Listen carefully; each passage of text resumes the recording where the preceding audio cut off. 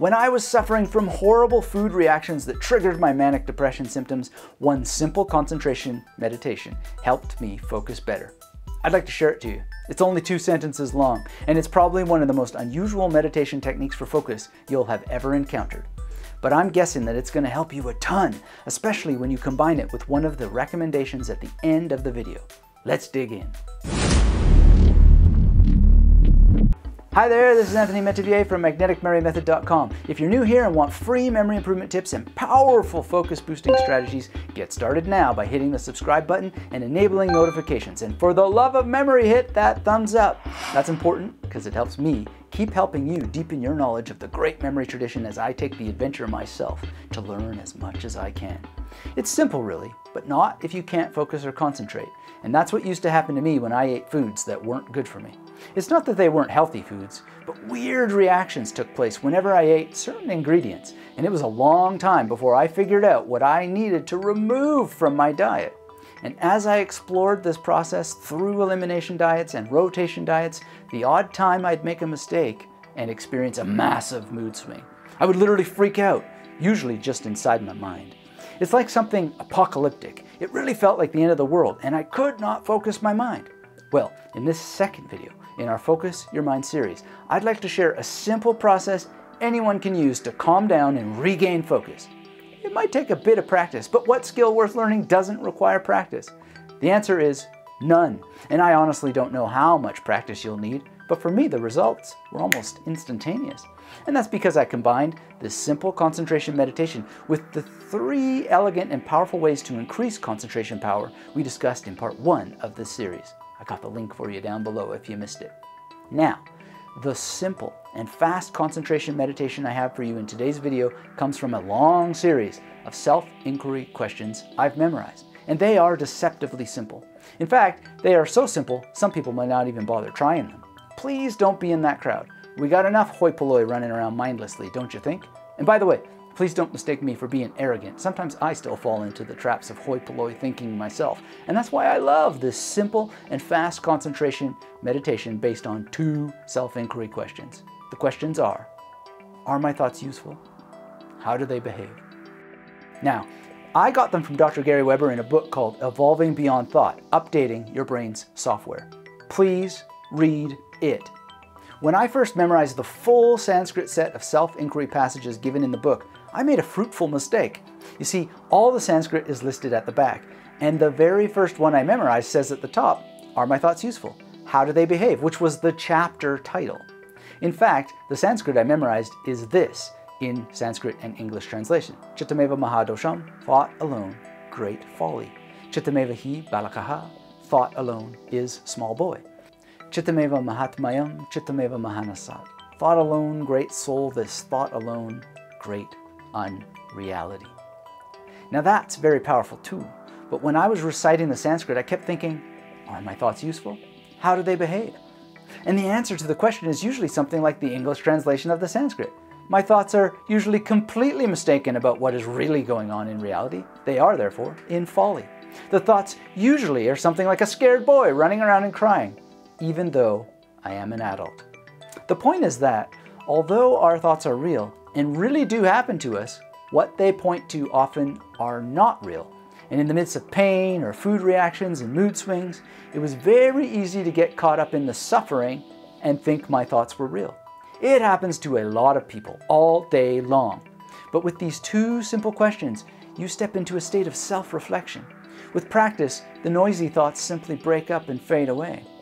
Because I've gone on to memorize all 32 of the Sanskrit phrases in Evolving Beyond Thought, I've gotten better at breaking up thoughts for longer and longer periods of time.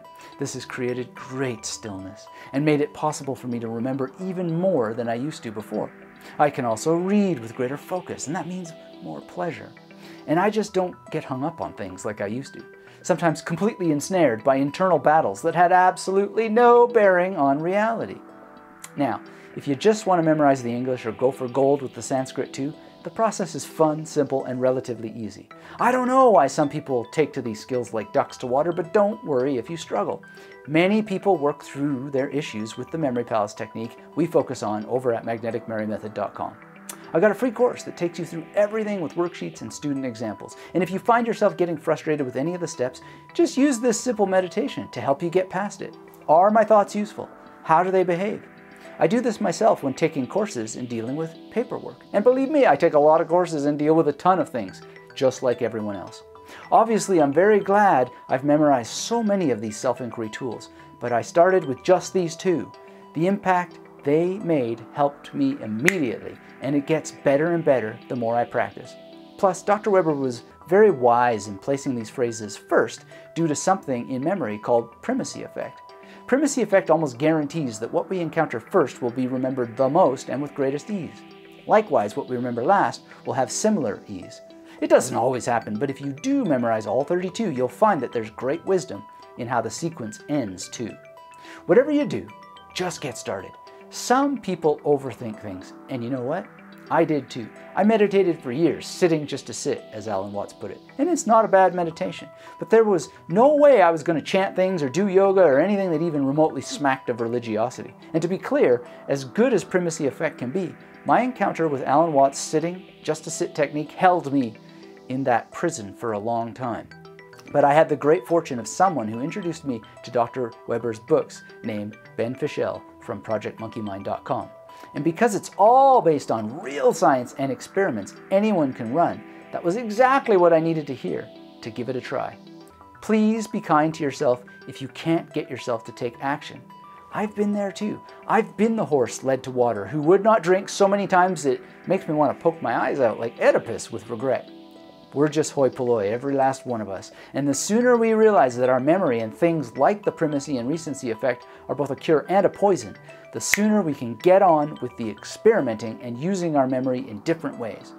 Everything you need to help you memorize the English and the Sanskrit is either on this channel or included in the free course at magneticmarymethod.com/YT. Maybe some kind of primacy effect makes you not want to exit YouTube to study it over there, and that's fine. I'll keep inviting you. Or maybe you're wondering why you have dreams and desires, hopes and goals, but can't ever be consistent in taking steps to accomplish them. I truly have no idea, but maybe it's a lack of focus and concentration due to unwanted thoughts. Please give this meditation a try. I'll be back with more on our Focus Your Mind playlist soon.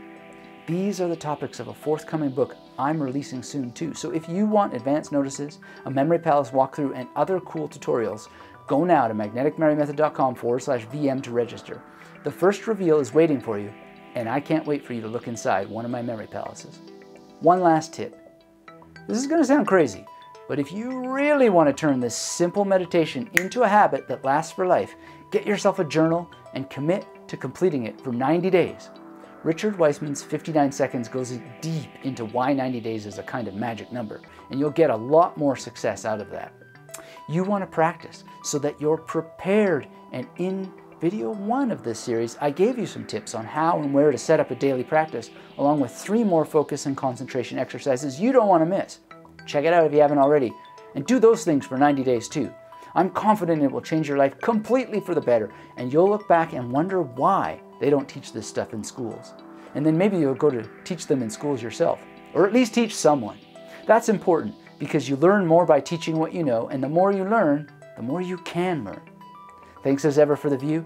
Hit that thumbs up if you haven't already, and get subscribed for more powerful memory, focus, and concentration tips and resources like the Magnetic Mary Method community has helped me share with you today. And remember, you are the asset. You are the champion horse. You are the one who can rescue yourself from the complexities of the world. Thanks again, and until part 3 of this series is ready, come visit me at magneticmarymethod.com and keep yourself magnetic.